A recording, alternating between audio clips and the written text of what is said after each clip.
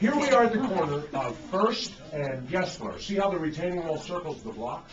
That's the intersection, and that is where the ladder used to stand that you had to climb across the street, because there's no sidewalk above your head. That's a sky, and there's the buildings.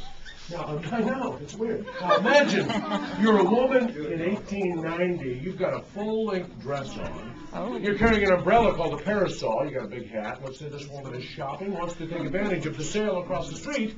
Well, she had to come down to the end of the block and climb a ladder that was anywhere from 8 to 32 feet high.